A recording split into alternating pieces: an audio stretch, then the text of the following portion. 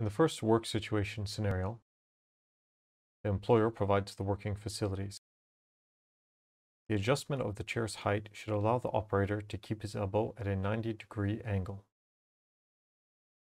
There may be an adjustable armrest that adjusts in height, width, and that are foldable and can be reclined. The backrest must recline and the height must be adjustable to allow lumbar support. The chair's lumbar cushion must support the lower back. Place the keyboard around 15 centimeters from the front edge of the desk.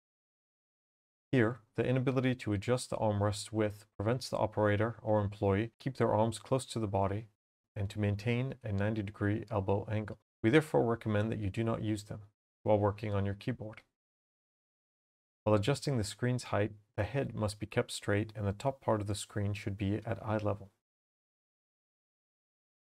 For employees wearing progressive lenses, the screen should be lower and they should tilt until the picture is clear. The mouse position should allow the arms to stay close to the body.